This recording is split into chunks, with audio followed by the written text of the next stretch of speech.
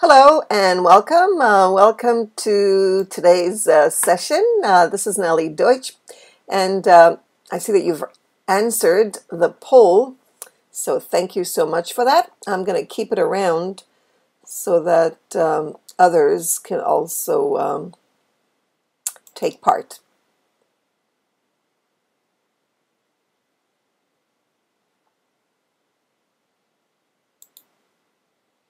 Okay, so this is a continuation of yesterday's session, which was about creating videos. For those of you who missed it, here's a little more about it.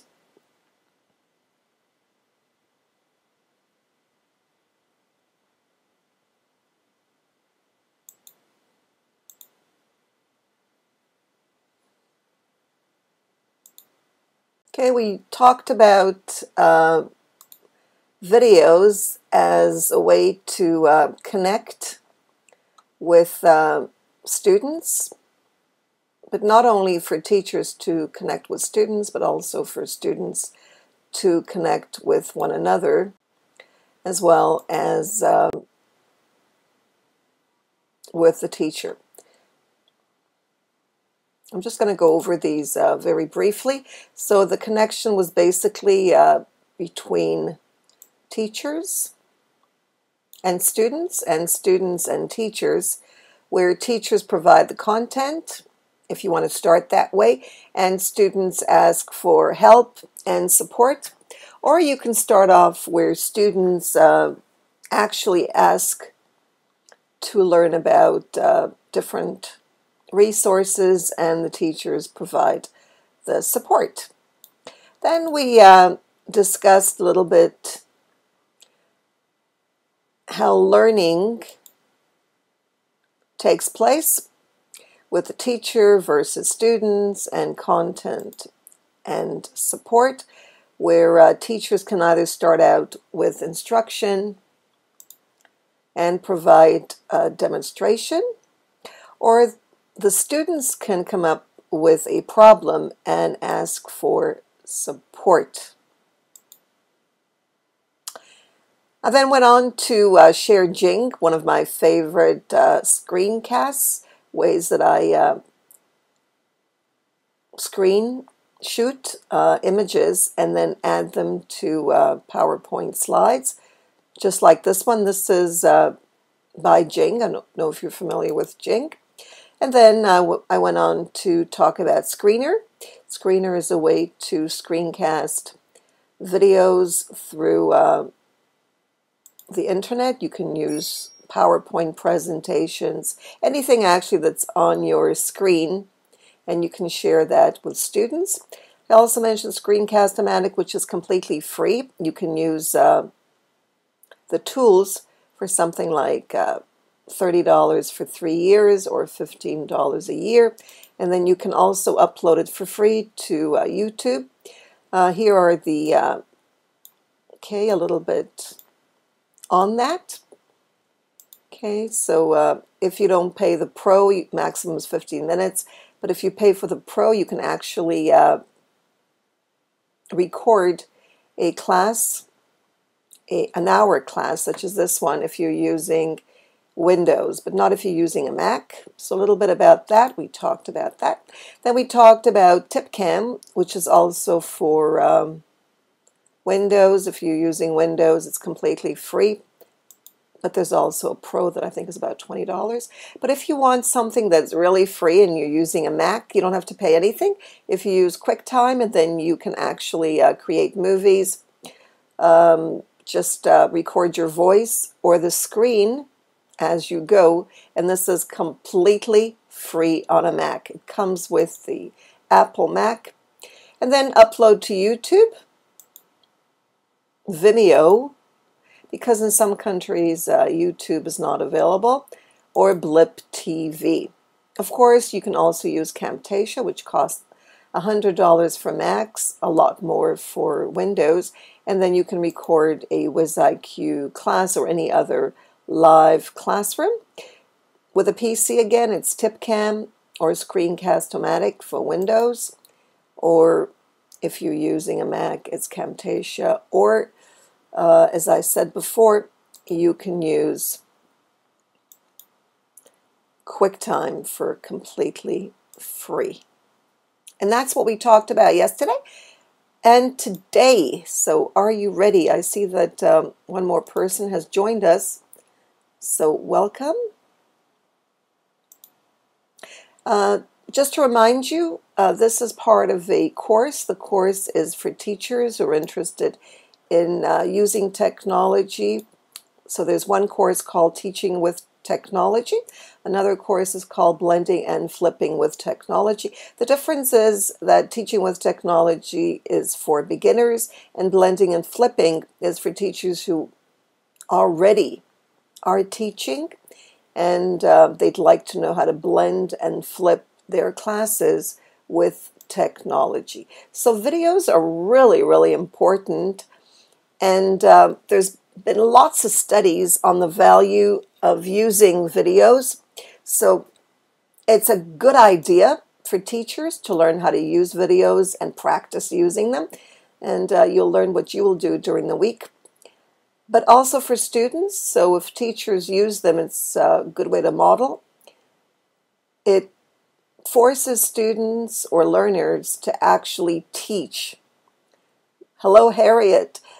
Teach through using videos. So we're going to continue here as people trail in. So there's an article that I think you will find interesting. It's online.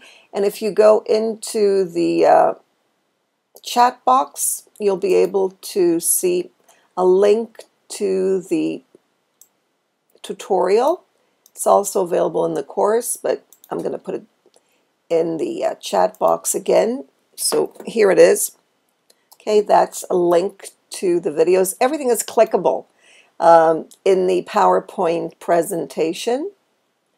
So you'll be able to do that later on.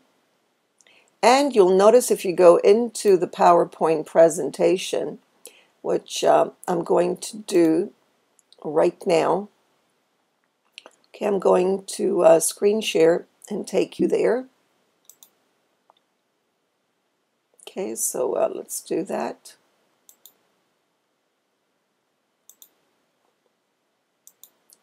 Those of you who have never used WizIQ Live Class, you're invited to do so. It's a great way to improve your instruction, and it's a great way to interact with colleagues and students. Okay, so let me screen share.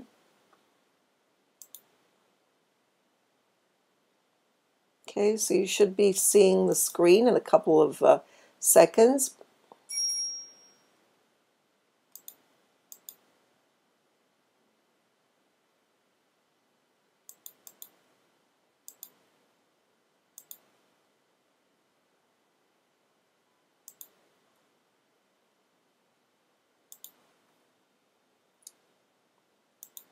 Okay, so here is the PowerPoint presentation, and if you go through it, everything is clickable.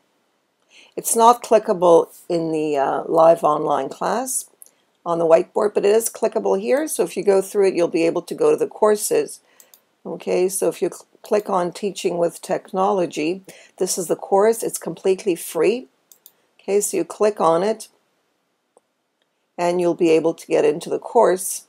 Now, what you notice about the course, and this is important, there's something called the course. This is the class right now. There's the course feed, or you can start a discussion or respond. You'll also be able to, this is on the top left, you'll also be able to go into the courseware and get all the tutorials, which are PowerPoint presentations, or in this case, a YouTube video. Okay, so these are the tutorials. There are a lot of them. And then if you go into classes in the courseware, you'll get a chance to see some of the past classes.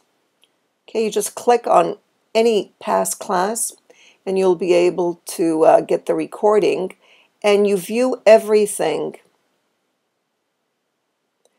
in your browser. You don't have to download anything. All right, so if you go into today's session, it's called Creating and Uploading Videos to YouTube, And yesterday's session, if you'd like to see that, you click on the class and it'll come up. Okay, so you'll see the video. It says view recording. You click on that and then you'll be able to access the class. Okay, so it's coming up now. Okay, it'll take as long as it takes, depending on your connection at the time. But here you can see the application is starting. If you're on a Windows system, it'll be a lot faster and easier. Right now, most things are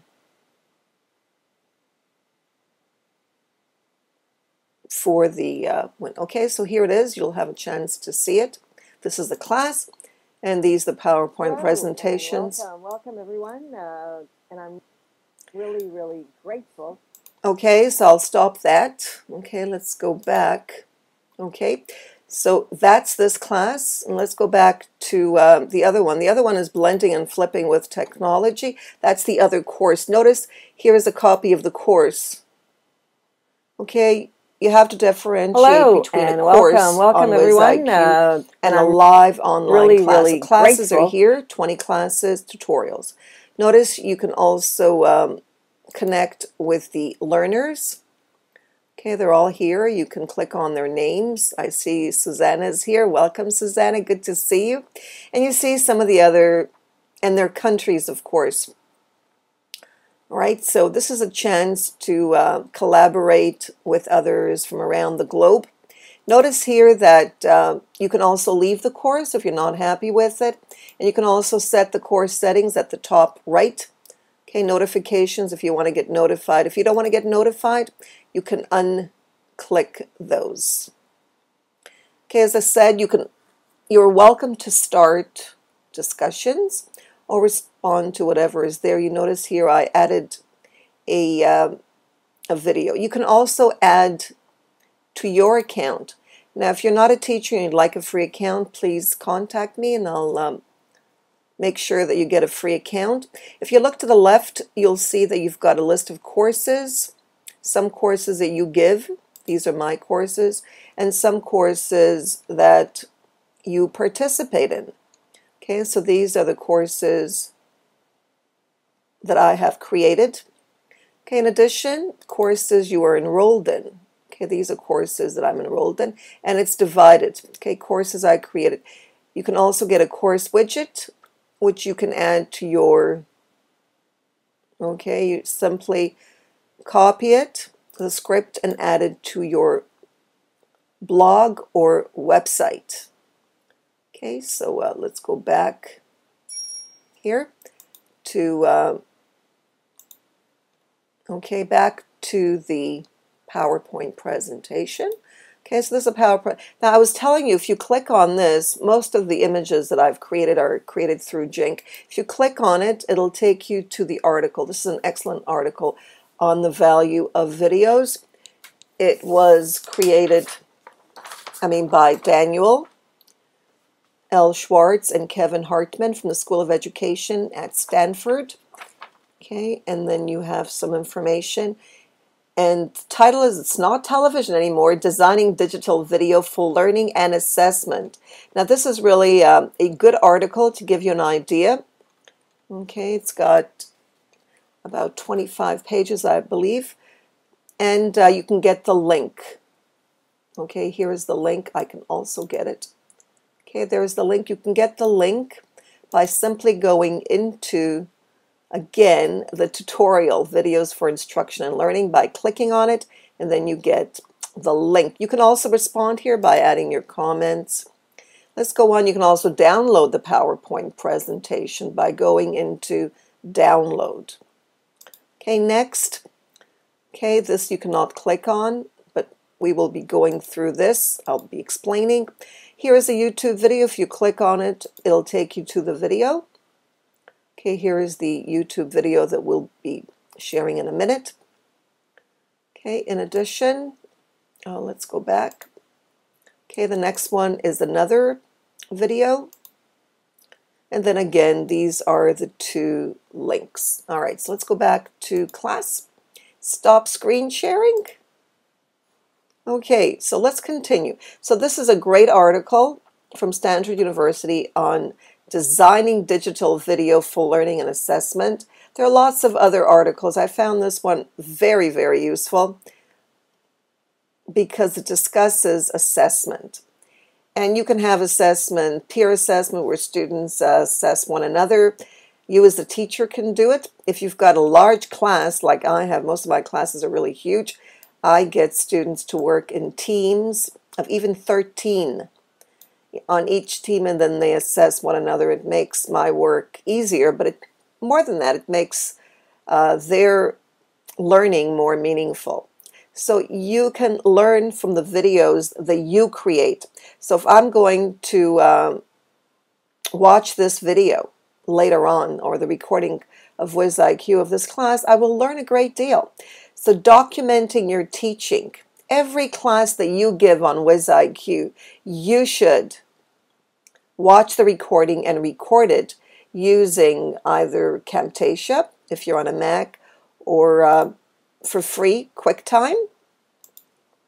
If you're on a Windows, you can use, again, TipCam, or you can use Screencast-O-Matic, and the Pro, of course.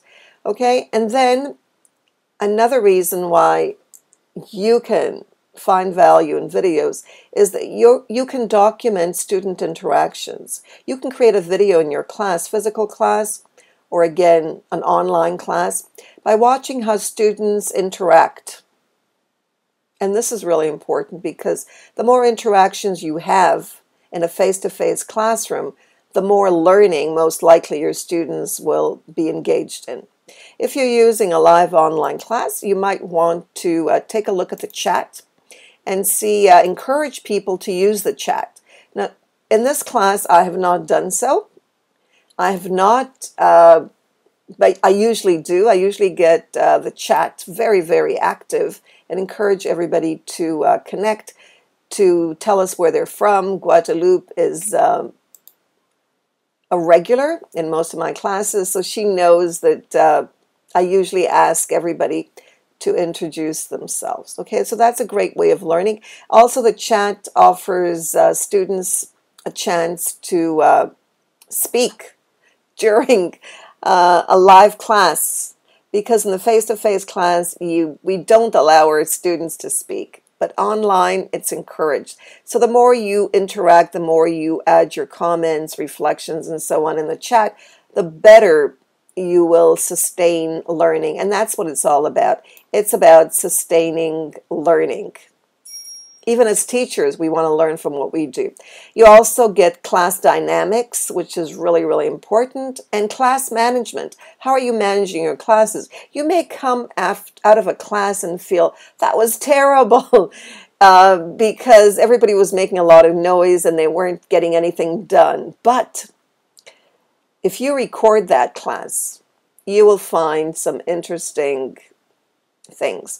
What you thought was really negative may turn out to be very, very positive. So it's really important to be objective, and the only way you can be objective is if you record your class. So videos are a great way to observe what's going on and see whether things were the way you thought they were. So observing is really important because you can assess yourself as a teacher, you can assess your students, they can assess themselves by observing, but we never know until we actually see a video of what's going on. So again, document teaching, document student interactions, class dynamics, and class management. Now here's a YouTube video on how to upload to YouTube. YouTube keeps changing because Google now owns, of course, YouTube. And Google is forever becoming better and better for educators and for students to learn and share information. So let's take a look at this very short video, okay, on how to upload a video to YouTube. This tutorial, I'm going to show you how to utilize Oh, sorry. Vimeo. That's not the one. Let me try that again. That was the wrong one. Okay, I never know where I put this, but that wasn't the right one. This is the right one. Hey everyone, I'm Allie and welcome to How To YouTube. In this episode, I'm going to discuss the process. In this tutorial, I'm going to show you how to utilize Vimeo. Now, you may think that producing your video is the most important aspect, but it's really only the beginning to a successful video. Before you upload a video, you'll want to set your default. Hey everyone, I'm Allie and welcome to How To YouTube. In this episode, I'm going to discuss the process of uploading and publishing your videos while engaging with your audience. Now, you may think that producing your video is the most important aspect, but it's really only the beginning to a successful video. Before you upload a video, you'll want to set your default settings. The easiest way to do this is to click on the Video Manager, then click on Channel Settings, and finally click on Defaults. By setting the Defaults tab, you'll be saving yourself a lot of time in the future. Under Defaults, you'll want to set your Privacy tab to Private.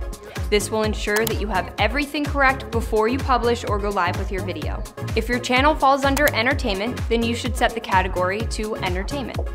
License should almost always be set to Standard YouTube License. I never set a default for my title because it's pretty obvious that I won't be uploading content that has the same title each time. In the description section, you'll want to add all necessary information that you want to see for your uploads. For example, a link to subscribe to your channel or multiple links to your social media. Again, this will save you time during each upload. In the default tag section, you'll put all the tags that pertain to your channel and channel's content. Under comments and responses, check what you want users to be able to do. Allow comments, vote on comments, and so on. Make sure if you are monetizing your videos to check all the boxes under Claim Video and Ad Formats. Now, if you don't own the content or have the rights to upload it, don't check these two boxes. These are the basics when setting your default Alright, so tab. that was an This will make your example uploading of a much more video. efficient and effective. Okay, that was a great I hope that example these tips help of you guys how get more you can views create and subscribers. If there's any topics that you'd like to see covered in the video. show, please leave And I them in hope the you comments enjoyed below. that. Until Let's next get time, back I'm Allie to and this has been How To YouTube. Okay, we're going to go back here to the next one. So the next one is Vimeo. And you might be wondering, what's the difference between Vimeo and YouTube? Well, YouTube is really, really popular, but the quality may not be that great when compared to Vimeo. So Vimeo has a great quality. So let's take a look at this YouTube video on how to upload to Vimeo. Are you ready? Okay, so let's take a look at the next slide. The next one. Okay, let's see if I can get the next one going here.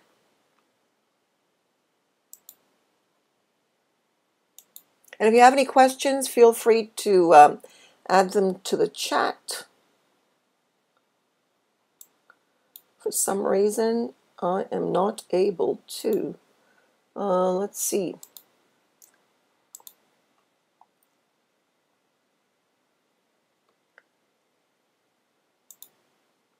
Okay, I'm going to go through the screencast here to the video.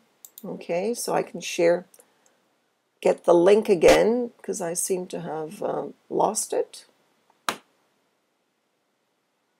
But you can, okay, let me go back to class and see why I'm not able to, okay.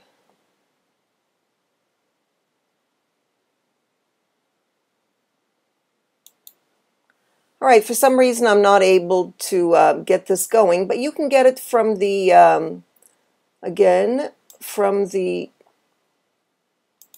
link, okay, to the tutorial, and that should be just fine.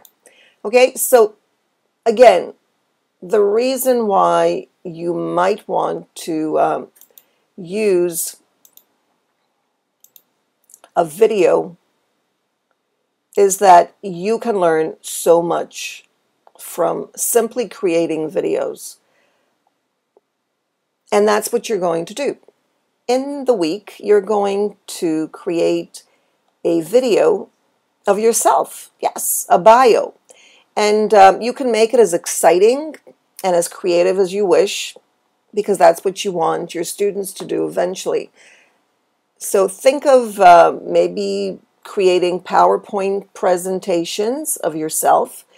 If you've got a website or blogs or everything about you, you can get images, photos, you can scan them if they're offline or whatever you have online.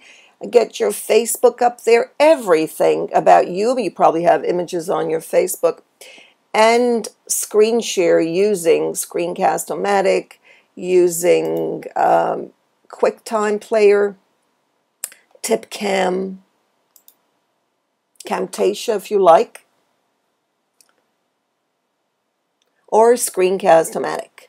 Okay, and then simply upload it to YouTube, or you can upload it to Vimeo and share the link. And you'll be sharing the link in either one of these courses, Teaching with Technology, or Blending and Flipping with Technology. You can choose which one you'd like to use. All right, so now we've got time for questions. So if you could add your questions in the chat, I'm going to bring that up right now.